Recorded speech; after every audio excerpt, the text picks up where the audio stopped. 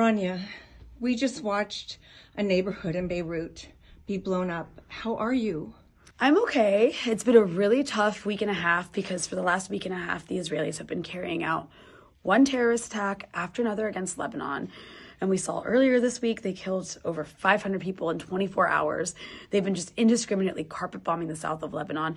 And now they've been carpet bombing areas of South Beirut. And it's terrifying to watch because every escalation scares me. I don't know if I want to be able to go home. I'm worried about my family. I'm worried about my friends. I'm in touch with them all the time and they're terrified. There's displaced people everywhere and we're constantly trying to find them places to stay.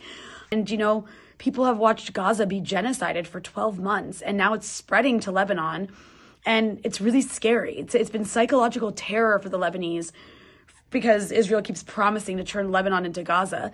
And now they're starting to do that. Well, what do we need to know about Lebanon? Because we know a lot about Palestine and we know we had to be on a learning curve about it because we're lied to all the time.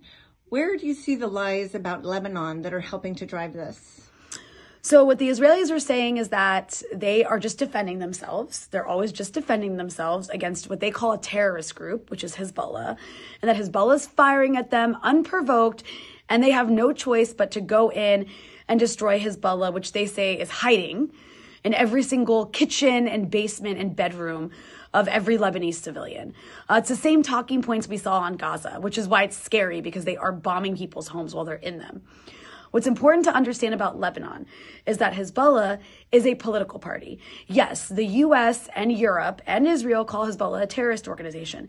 This is not the world. The majority of the world recognizes Hezbollah as a political party, and they are actually elected democratically by Lebanese people to serve in the Lebanese parliament. In fact, they serve in the largest parliamentary bloc in Lebanon's parliament. And they also have a military wing. That military wing was formed in the mid-1980s in response to Israel's vicious and brutal invasion, occupation, and massacres across Lebanon. Hezbollah literally formed its Lebanese people in South Lebanon that came together to defend their homes and to defend their land against Israel. That's where Hezbollah comes from. And in the year 2000, after 15 years of brutal Israeli military occupation, just like we see in Palestine, Hezbollah managed to liberate Lebanese land and kick the Israelis out. And there was a war again in 2006. Hezbollah also kicked the Israelis out.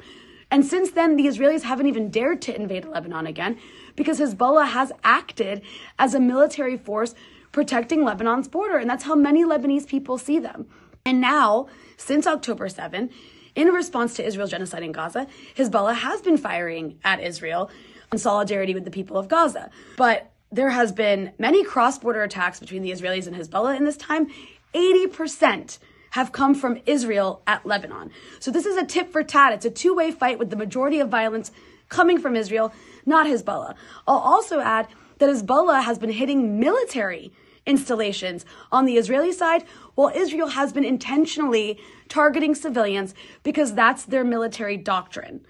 And what's really important to understand is that the longer this escalation in Lebanon continues, the more likely we're going to see a regional war. This is incredibly dangerous, and we all have to tell our elected leaders to stop arming Israel, or the region's going to explode into some sort of apocalypse.